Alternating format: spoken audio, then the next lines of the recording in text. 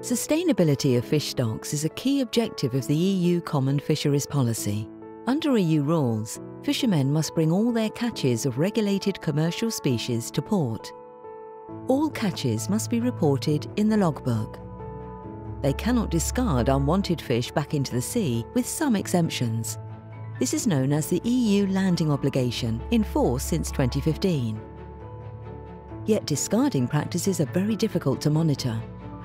Illegal discarding may happen at any time during the fishing trip, especially when an inspection vessel isn't close.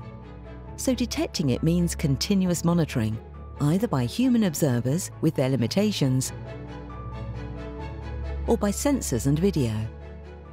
Control experts in the different regions across the EU agree that when it comes to monitoring the landing obligation, traditional methods are not efficient enough. They recommend the use of remote electronic monitoring, or REM, including closed-circuit television (CCTV), as the most cost-efficient solution. REM systems have been used in specific fisheries for 2 decades with proven success. The video surveillance uses sensors linked to a central control unit. The sensors collect information on the vessel's operations. The sensors trigger the cameras to start recording when video monitoring is required. In 2019, the European Fisheries Control Agency, along with the Commission and experts from the Member States, worked on guidelines to support REM implementation, detailing all technical features to consider for using REM systems on board fishing vessels. The system should enable the identification of fish to verify whether the species is subject to the landing obligation.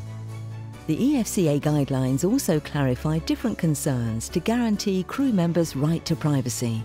Experts anticipate that a wider scope of REM is possible to ensure compliance with more aspects of the Common Fisheries Policy.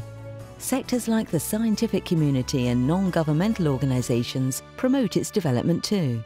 The aim is to put technology at the service of sustainability.